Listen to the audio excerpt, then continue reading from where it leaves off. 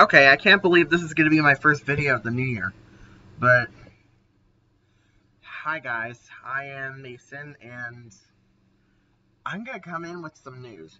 So, right now, the EA app is down.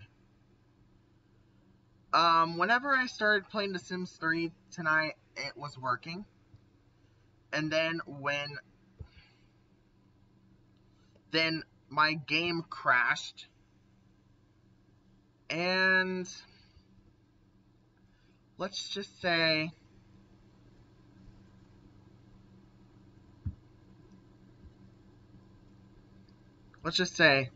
this happened. Yeah, my collection's completely gone until they fix this.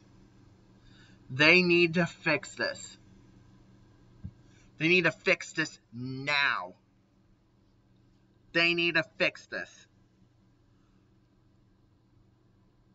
This is gonna make a lot of people mad.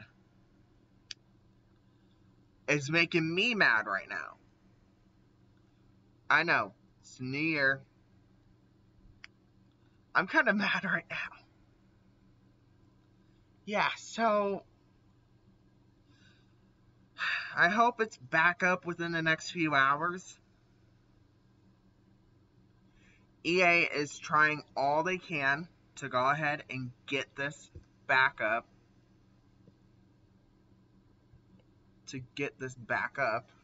I'm definitely going to say they are trying their best. This is what they had to say. Something's up with our online services, but we're on it. In the meantime, you may not be able to connect to online modes, buy games, or log into your account. We'll get you back in your game as soon as we can. This is kind of ridiculous. Yeah, I went ahead and complained a little bit down here. I said, well, this issue caused me to lose access to The Sims 3. Because it's true, it went ahead and caused problems for me.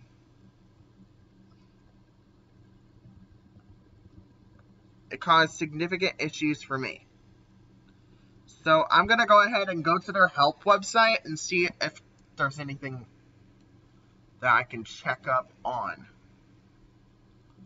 Their website may be down.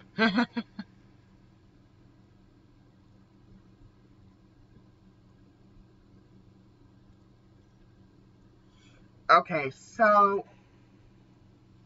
it's giving me the same warning on the help website, so I guess this is not a problem to worry about right now for them. But they say that it's going to get back to normal as soon as possible. I surely hope so, because EA is a very big company. And just the audacity that service would go out on New Year's Eve, on their part, New Year's Day, is kind of ironic. I'm going to be honest, kind of ironic that it went out like this. Alright, I'll keep you guys updated. I hope you guys have a wonderful night. Peace.